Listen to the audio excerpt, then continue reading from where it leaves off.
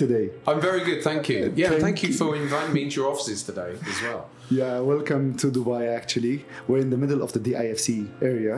Yeah. So the Emirates Financial Towers is at the beginning, like literally at the entrance of the DIFC. It's the greatest financial district, and like actually, Dubai is being the financial hub nowadays. It used to be London. It's still London, but now Dubai is actually becoming more prominent. Yeah. So thank you for coming and visiting our office. I would like to discuss with you something related to the capital markets today. Know more about what you're doing, how your daily routines actually in the market. So let's start with the daily routines. Whenever you look at a chart, you open the gold chart, for example, and you're looking for an opportunity to trade in gold or euro or any other currency, any other product. Do you take into consideration only the technicals, or you look into the news, the fundamentals, what's happening in the market at the moment? It's a broad brush approach. So I'm looking at starting with the technicals. When you say looking at a chart, I do a top-down analysis. So I go out to the high time frames first of all. So I'm really looking out to the monthly and even the quarterly charts. Even if I'm going to be executing off of a daily chart or a 4-hour chart time frame, I'm still going to be, as far as my analysis is concerned, it's going right the way out to the bigger time frames. So and within that, that's how I form my view on any given market. So it's a top-down approach, whereas a lot of traders almost use a bottom-up approach. I came from a fund management industry anyway, 20 odd years ago. So top-down approach was always how I preferred to look at the markets anyway, or look at funds. It's exactly the same with trading. So I start off by doing a multiple time frame analysis, and then I'll have a look at sentiment analysis as well within my trading. I think that's pretty important.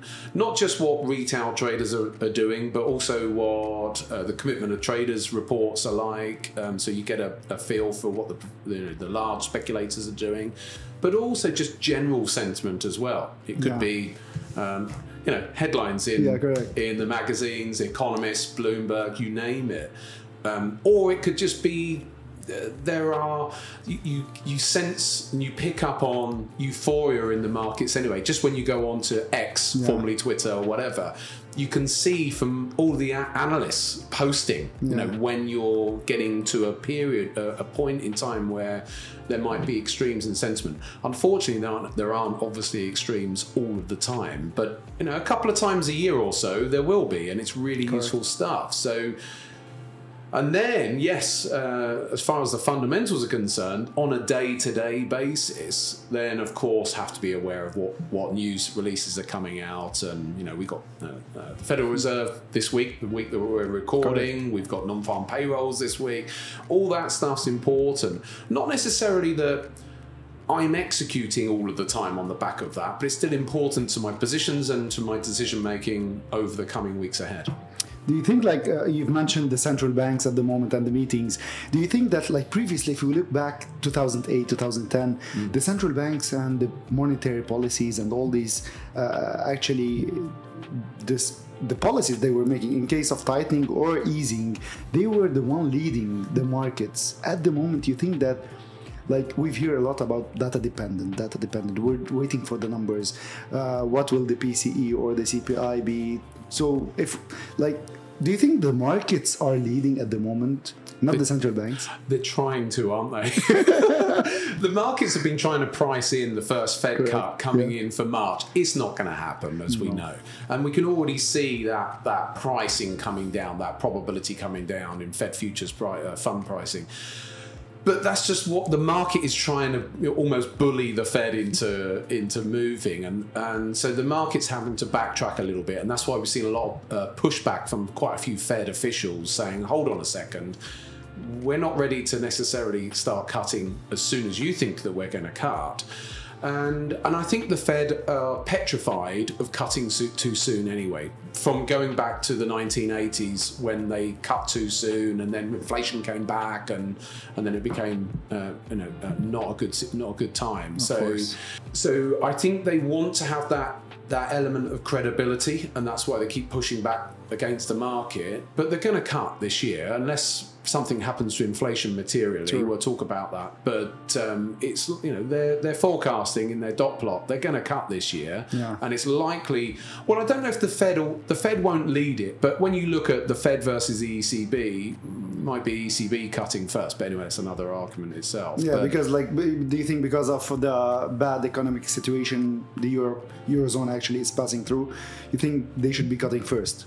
I think they'll be around the same sort of time, but absolutely, their numbers keep on coming out not too great. The economic slowdown actually, it's much worse in the Eurozone. Yeah, and they just seem to can't get off their knees. We just keep on seeing data coming out of the big two, you know, France and Germany, and their PMI is not coming out well, and general data releases as far as the German business environment is concerned, it's not great. So we've got PMIs sitting at what, 42, 43 in manufacturing and services.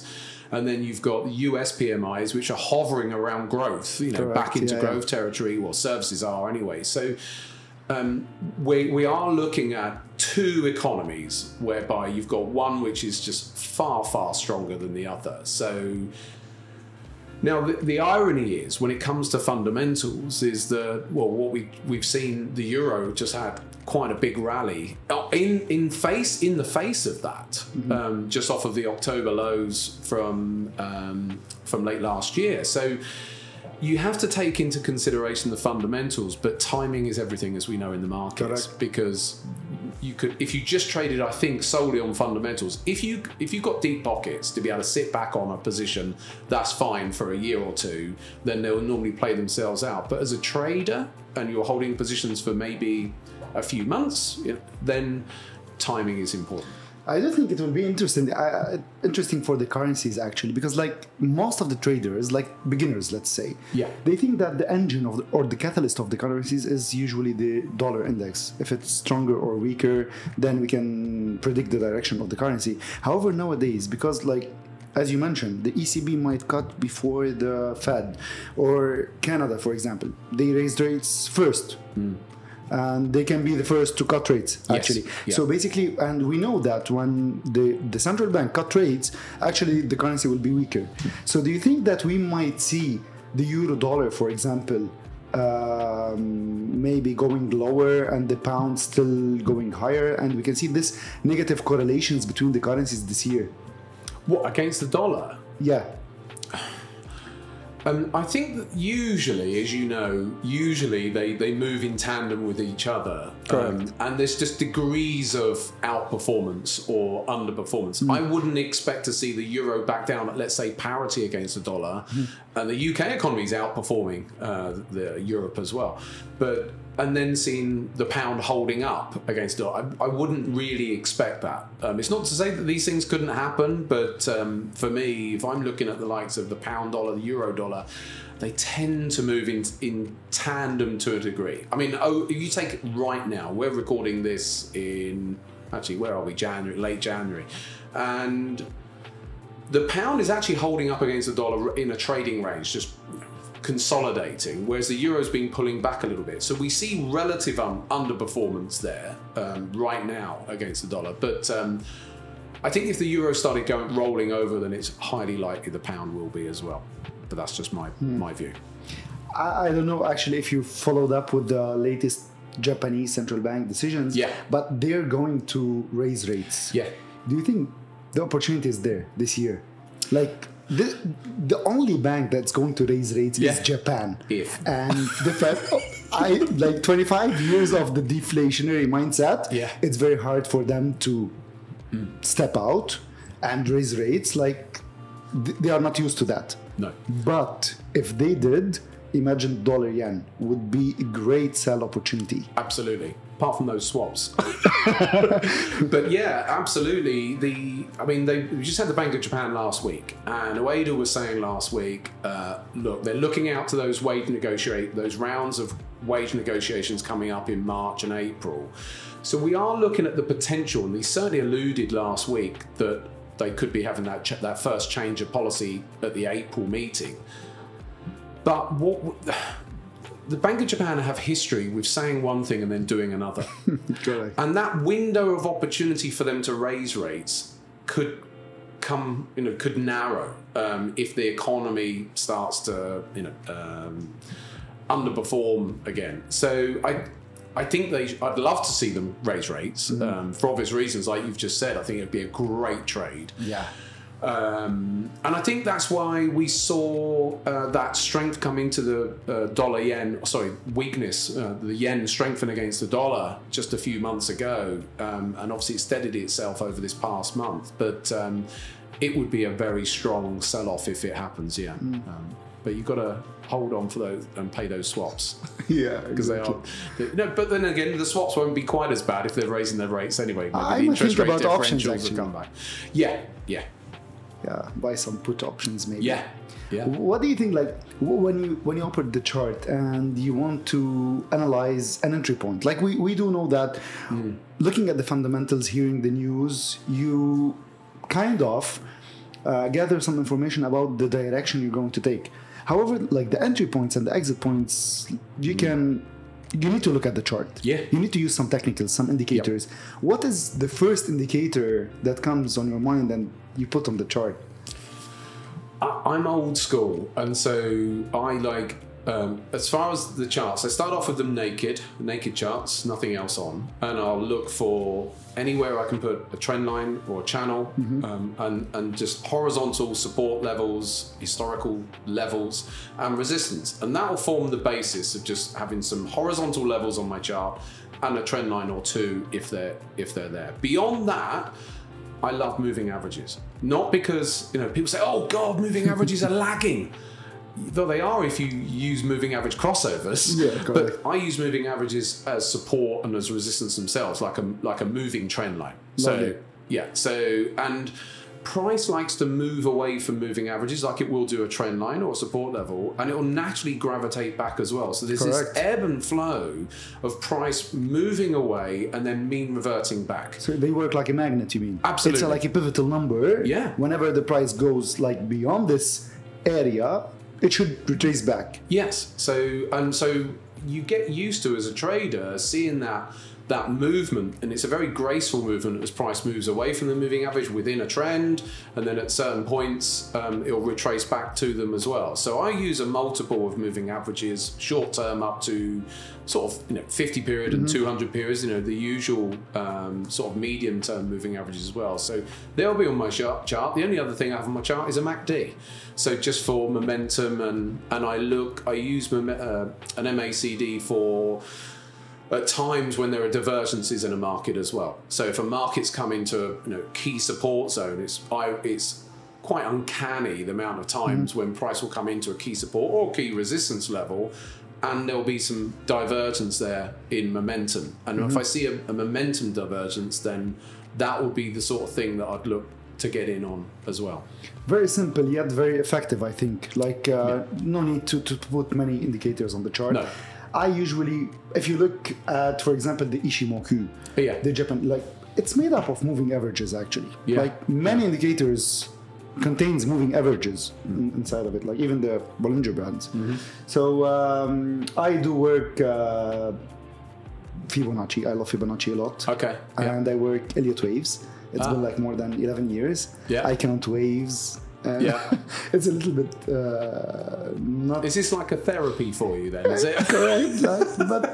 But like it's whenever you ride the wave, and I like to actually be on the impulsive waves, and not trade the corrective ones. So this is how I trade, but. Well, there's an old adage, you fade the short-term trend in favour of the larger term. Correct. So, from an Elliott wave perspective, you wouldn't trade a wave 2 pullback, but you'd be waiting for that wave 3. Correct. You wouldn't wait. So, if anything, you'd be fading the wave 2 in order to get long in anticipation of the wave 3. True that. But basically, you mentioned something about the charts, like the top-down analysis. You mean like you start analyzing the monthly, weekly, daily, and then like, even though I don't want to trade I don't want to take the trade for several weeks. It might be just for maybe a day or half a day, but I still look at the bigger charts. Yeah, yeah. You agree with that? Yeah, like yeah, even of if you're scalping, you just need to know the bigger direction. Yeah, absolutely. Even if you're scalping the market, you still need to have an anchor chart. So you still probably need to see realistically what an hourly, what a 4-hour chart is, or even a daily, even if you're an intraday scalper, just to give you the levels. Because otherwise you're just blinkered. You don't see all of the levels if you're just looking at a 1-minute chart. So, all right, everyone's got their own style, but just that's just a personal experience thing that I would say, yeah, you still want to see what's going on in the higher time frames and what that trend is that you're actually getting involved in. Because you must be, if you're buying, you're either with it or you're against it. So you need to see if you're actually trading against key levels or not. I want to know more about you, and risk management is something you hear a lot. For me, I'm an aggressive trader. Right. And whenever I have something in mind I want to buy or a gift for my wife, I have this, like, I need to make this amount. Okay. Yeah. So I'm very aggressive. What about you? What kind of trader you are? Like, do you abide by the rules, 1%? 2%?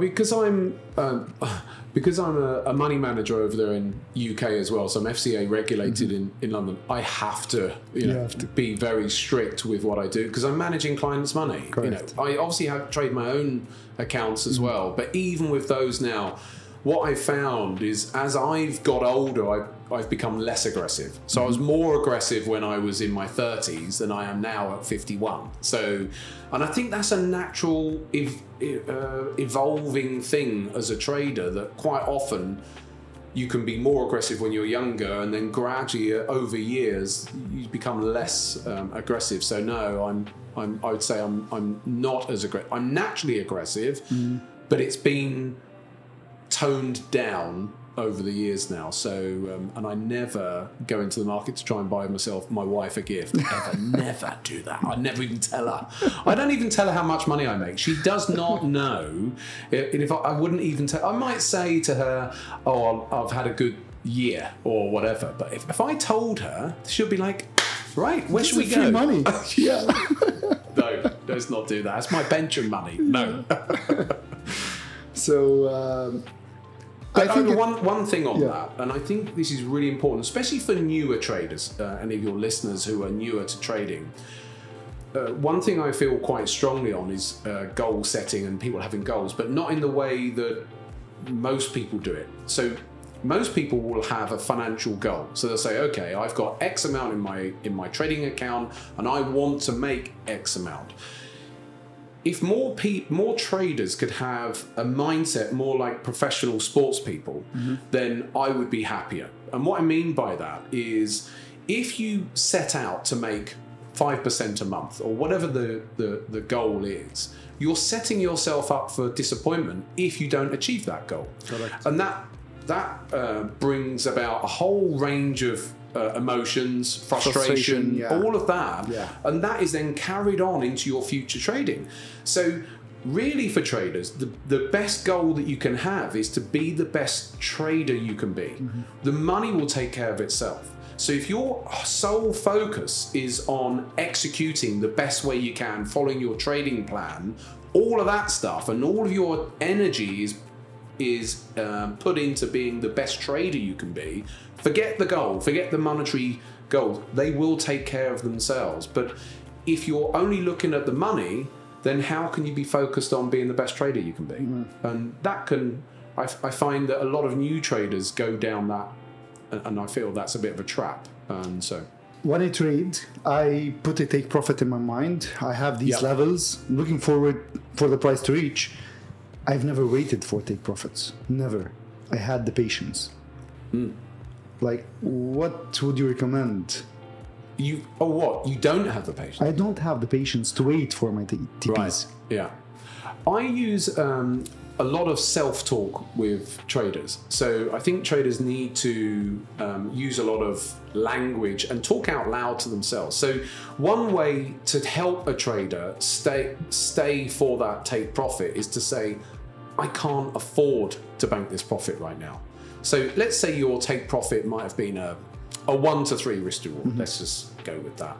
And then you've got traders, and we know this because brokers have this data, what traders do, and they'll come out at 1 to a half. And so they don't even come out at 1 to 1 risk reward. Exactly. They're coming out less. So that their risk to reward ratio is all inverted. 100%. And so the best way that they can help with that is to say, it'd be lovely to have this money right now, but if I just keep on taking trades like this and taking this money, that in the long run, I'm not holding on my trades for long enough. So if I take 100 trades, I'm going to end up potentially losing money here. So I can't afford to bank this right now.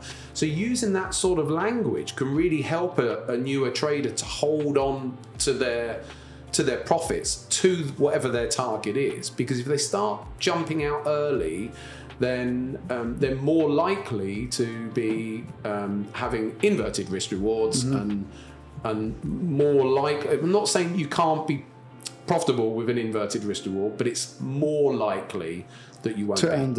Yeah. What are your thoughts about? I love to buy bottoms and sell tops. Okay. And I thought you told me you just like wave 2s and wave 4s. Yeah, that's why. Like I always wait for wave 2 to retrace and try to buy the bottom. Oh, okay, yeah. Within a trend. Exactly. Yes. But I like when the price start moving towards the direction I'm assuming. I don't like to jump in the middle of the wave. Okay. So do you? And we do know that selling tops and buying bottoms is not always there in the market. You can't always do it. No. You know, like, what are your thoughts about that? Like, if you've seen a stock market at the moment, it's already like in the hype, it's in the bull market. Yeah. Would you still buy the highs? Yes, I was buying the S&P last year, and amongst all that pessimism, the first 6 months of last year was very pessimistic towards the stock market. So that was a good sign for me. The market was, as the old expression, riding that wall of worry, whereas most investors didn't believe that it could keep on going higher. Yeah. Surely we're going to go into a recession because of all these interest rate rises. It was that type of mindset from a sentiment perspective. But even now, we're coming into the new year, and actually, as of the beginning of January, I'm still bullish, and maybe we'll talk about this for the year overall. Look, there's going to be pullbacks, and we've just had this incredible rally off the October and November and December. It's just been an amazing 2-3 month run. The market was pricing the rate cuts that's going to happen. Yeah, this is one of the catalysts that helped the stock market.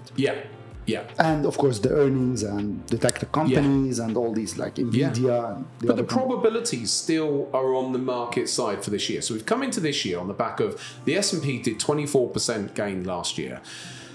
Even on the back of that, there's an 83% probability that we will end up with a positive return for the S&P again this year. It won't be 20 odd percent, but the probabilities go with that. Now there is a spanner in the works, and it's called Donald Trump, but the probabilities historically favor the stock markets and going into a presidential election year. So the probabilities actually do favor an up year for stocks. Having said that, if you're a short-term trader, then anything can happen in the near term.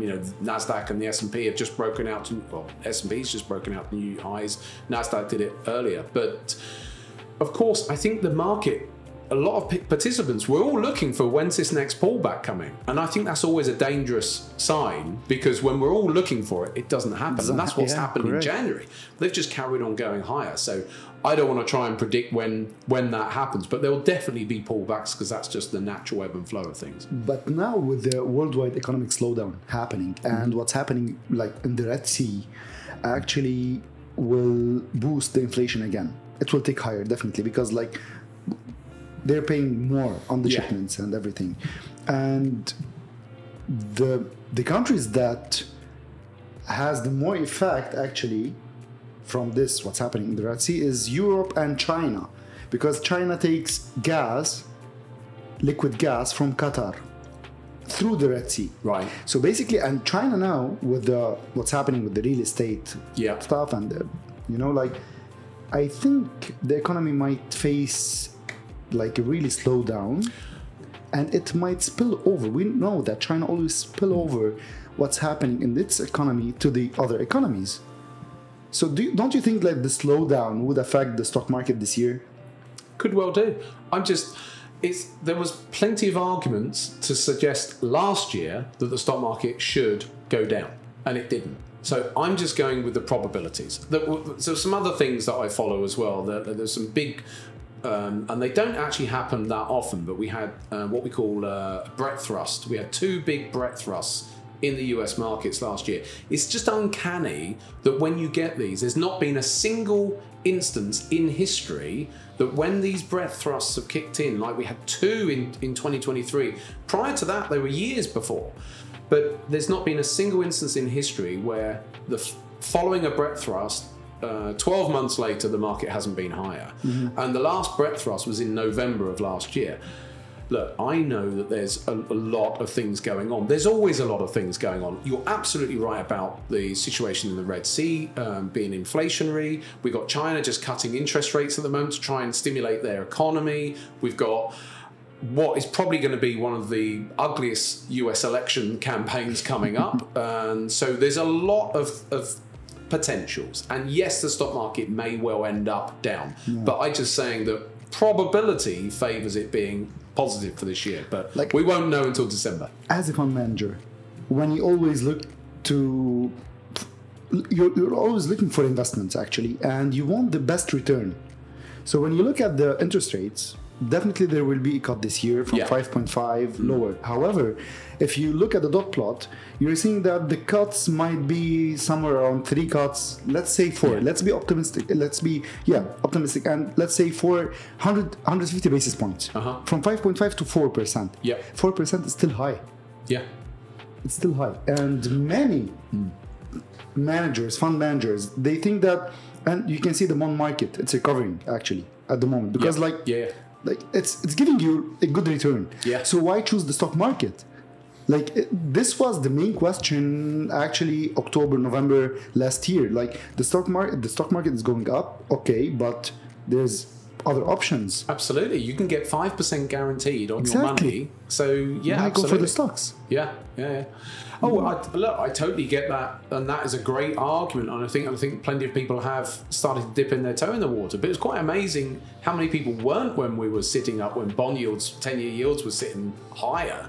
How many people still weren't doing it? But I'm actually a bond bull over. So in line with what you're saying, with interest rates coming down, I think one thing when it comes to interest rates, especially in the US, and this is a US thing, because that's where I do most of my trading if I'm trading the S&P or whatever, or the NASDAQ, is that over there, when you look at interest rates, the impact that interest rates have on property owners is different to the impact it would have in the UK, where I'm from, for example. So most people who have mortgages, they're 30-year fixed terms. So once you've taken your mortgage out, it's fixed for the next 30 years. So in spite of all these higher interest rates in the last 18 months, 2 years, it's only affecting new borrowers. It's not affecting people who are already in the market, who are already on the property ladder, because they've got these long-term fixed mortgages. In the UK, people have to refix every 2-3 years, or sometimes 5 years, depending on what they've done. So that is an impact. Like for in the UK and probably Europe as well. But the US, it's a weird one that you've got a lot of homeowners who have not been impacted. And that's why we've seen consumption still actually outperforming in spite of those higher interest rates, because the consumer is saying, well, I've not moved house. I don't, I've still got this cash here because my borrowing costs have not gone up. Maybe they have on their cars, I don't know. But so... And that's where we've got to at the moment. Now, obviously the Fed wants the consumer to rein it in. They want to engineer a slowing of that economy. And if that can start to come in a bit more, which we keep on thinking it's coming in, we see some data points coming in a bit more negative, as we've seen. But then we go and see like jobs, which just keep on doing so well. The strongest in 50 years. the strongest. The job market now in the US, it's the strongest since 50 years. Yeah. And so, this is crazy. Yeah, and so they would rather see a higher unemployment rate come tick through. You know, we're going to see non-farm payrolls coming up at the end of this week that we're recording this, and I wouldn't want to bet against it. Exactly, and I do believe that the verbal intervention from the Fed last year was phenomenal. Like, he was already giving the market some room about unemployment. Like, we can go to 4.5%. Yeah. It was still 3.8, 3.7, you know? Like, I think he did a good job. Yeah. Yeah, agreed. Well, he's doing a damn sight better job than Christine Lagarde, that's for sure. Yeah. Because the thing is with the ECB over in Europe, they conflict each other a lot. So she'll say one thing, and then all right. And I know it's it's similar in a way that within the Fed, obviously the Fed members, you can have hawks and doves, but the ECB, the messaging always seems wrong, and I think there's many things wrong that's happening, but definitely, like, they know better. Like, what about the emergency program, the PEPP and the APP, which is like actually some kind of you're easing the policies because you're spending some money, and you know, and at the same time raising rates, tightening the policy. So it's contradicting actually, and I do think, like, I've been researching. There's a formula called Taylor's formula, Taylor-Swift formula, and it's a formula that calculates where the interest rate should be, and this formula have been like working for the past 60 years actually. Oh, so it's not based on Taylor Swift the singer then? No, no.